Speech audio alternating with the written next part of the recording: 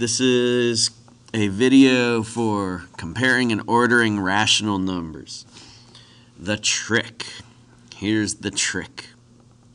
You want to make the numbers into decimals and then compare them. If you haven't watched the fraction to decimal tricks video, you're going to want to do that first because those are the hard ones, making fractions into decimals. So this first one, we're going to compare two numbers. We have 4/5 and 45%. Now some people are going to say, oh, they're equal, they have the same digits, but do not judge a number by its digits. First thing you want to do is get them both into the same form. And like I said earlier, you want to get them both into decimal form. So you could either divide 4 by 5 for 4/5 or just memorize that 4/5, you double the numerator, it's going to be 8/10. 45% is going to be 45/100. You just do the old decimal slide 2 places to the left. Now some kids might say, oh, 45 is going to be bigger because 45 is bigger than 8. That's not how you want to think it. What you want to do is look at both of their tenths places, and when you look at that, you see that the 8's bigger than the 4. 8/10 is going to be bigger than 4/10. The other way you could look at it is to think of this as 80 cents, which is going to be larger than 45 cents. So either way, you're going to put in a greater than sign. So 4/5 is greater than 45%. If you want, you can pause, try to figure this one out on your own. We're going to make 1/8 into a decimal, and if you remember what 1/8 is, that's half a quarter, which is 125 thousandths. 18%, you slide your decimal 2 places over, that would be 18/100ths.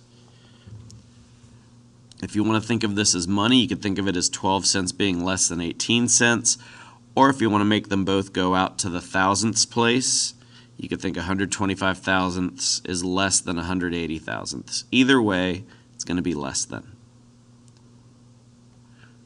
Go ahead and pause if you want. We've got 5/7 compared to 57%. If you remember your sevenths trick from one of my previous videos, you're going to look at 5/7. 7 goes into 50 7 times. It's going to start with a 7. And then you sing the old 1 4 2 8 5 7, 1 4 2 8 5 7, and you're going to have this. 1 4 2 8 5 7. And then you're going to have 57%, be 0.57, 57/100ths. You can just focus on the tenths place and realize that 7/10 is going to be larger, greater than 5/10. So even if you don't have the sevenths trick down, as long as you figure out what's in the tenths place and maybe go out to the hundredths every once in a while, usually you're going to be able to figure out, when comparing two numbers, you'll be able to get the answer. So even if you don't know this whole extra part. Now we've got a mixed fraction, and we have a very large percentage over here. So we've got that 1 3/4. Well, 1 3/4 is going to be the same thing as 1 point, whatever 3/4 works out to. And it works out to 1.75. Over here we have 175%. You're going to do the 2 places slide to the left. In this case, these two numbers are equal. So now we're going to order from least to greatest. You want to make all these numbers into decimal form and then take it from there and make decisions on who's larger and whatnot. So 4/5, 8/10. 120% is 1 2/10. So we've got some scientific notation here. With a negative exponent, we can do the old trick where you can stick 3 zeros out front. Or you could slide the place value 3 to the left and double check it. 1, 2, 3. So they're all in decimal form now. You can make some decisions just by looking at each of these numbers out to the tenths place. When you see 0.0, that's definitely going to be the smallest. So you're going to rewrite the number in its original form. And then you've got 8/10, and then you have the 1 2/10. So there they are, rewritten from least to greatest. Another way to think about it is to say that this first number is less than the middle number, which is less than the largest number.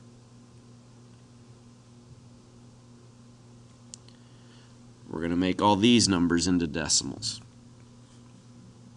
5/8, if you remember your eighths trick, that's half a quarter more than 50 cents.